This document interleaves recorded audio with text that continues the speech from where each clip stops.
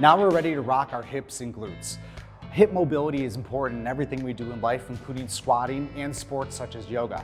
This move will leverage the rocker's stability to gain mobility in those hips. So we're gonna start with the rocker in a lockdown position, and then I'm gonna get my body up on top of the rocker. A lot of times I don't have enough stability to relax. Here I can. If I want to use my hand or extend both legs to take load off, you can do that. Now I'm going to rock my body, allowing the surface of the rocker to sink up into the tissues. I'm increasing the blood flow. I'm starting to get a little cross fiber massage, all which are great healthy things for our tissues.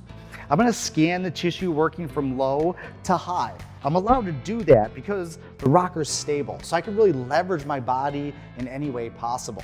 Right here, I'm on a little bit of a sore spot. So what I'm gonna do is take an opportunity to further stretch my tissue and cross my leg.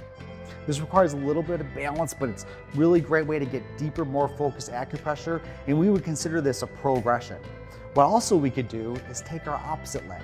So here I'm gonna allow gravity to pull my body to the ground. I'm gonna cross my leg over, and this is gonna be a whole different area of the glute that's tough to get if something underneath you is moving around.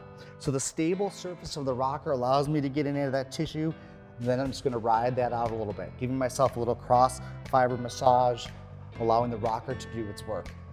So this is a great move to help open the hips, allow you to get into a deep squat position, and it's great for yoga as well. So this is rocking our hips and glutes.